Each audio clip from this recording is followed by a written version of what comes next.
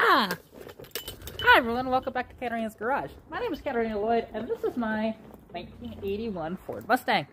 And, well, we're going to see if she'll start nicely. So, I actually had to replace the Optima battery with the battery from the Capri. I have the Optima charging just to see if that'll make a difference, but, yeah, I gotta go deliver some cash to a friend because I sold a carburetor for him. So, if you saw my thing actually on that quick fuel carb, yeah, I got it sold, and it's nice when easy deals like that happen and I don't have to deliver it. But the cool side of this car, it's actually pretty easy. I just go 1, 2, 3, 4. Ooh, really? 1, 2, 3, 4, 5.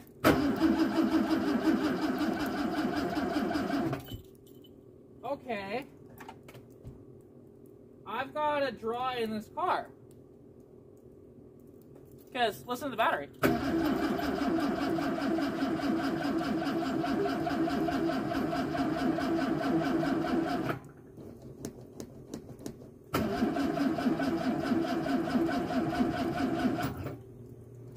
It's not going to start. I've got a consistent draw somewhere in this car.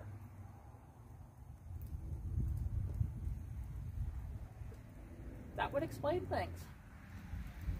About the Optima, because the Optima is actually fine. My battery tester says it's fine.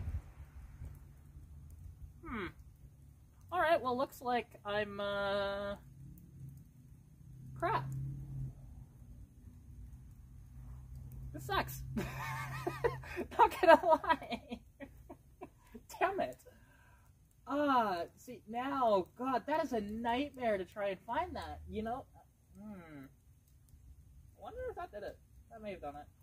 But I'm not going anywhere in this car. At least not until I swap the battery, which is not that hard to do. Or I might just take the Capri out. I just have to be careful because it doesn't have winter tires on it at the moment. So yeah. Anyways, cold start failed. I don't want to kill the battery, so. Fuck.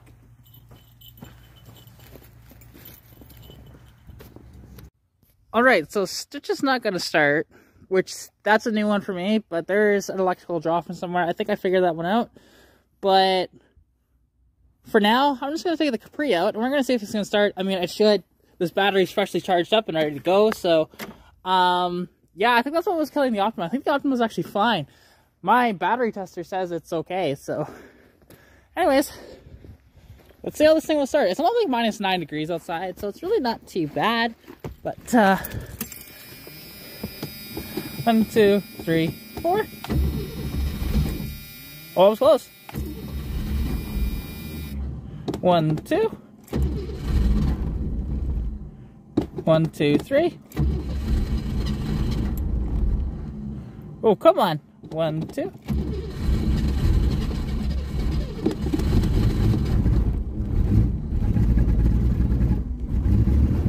Oh, she's not happy. But